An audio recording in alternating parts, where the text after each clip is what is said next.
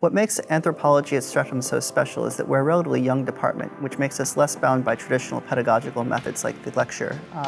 We're moving away from forms of assessment like exam as well, and we're trying to get students to do more research-based projects, whether that's library-based research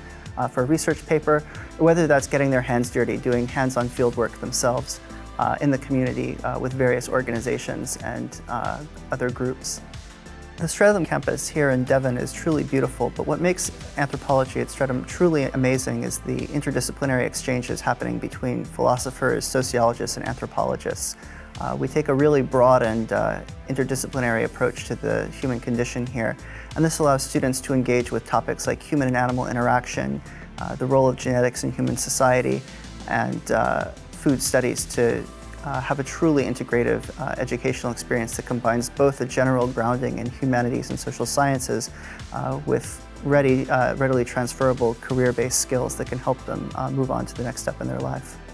With its focus on hands-on research experience, a degree from the University of Exeter in anthropology allows students to demonstrate a real grasp of research methodologies, especially qualitative methodologies.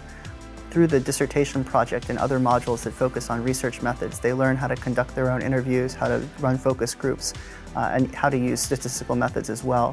Our students go on to work in a whole range of sectors of the economy, from consultancy to advocacy to publishing and others, working for employers such as Deloitte, KPMG, Scholastic, and many others as well.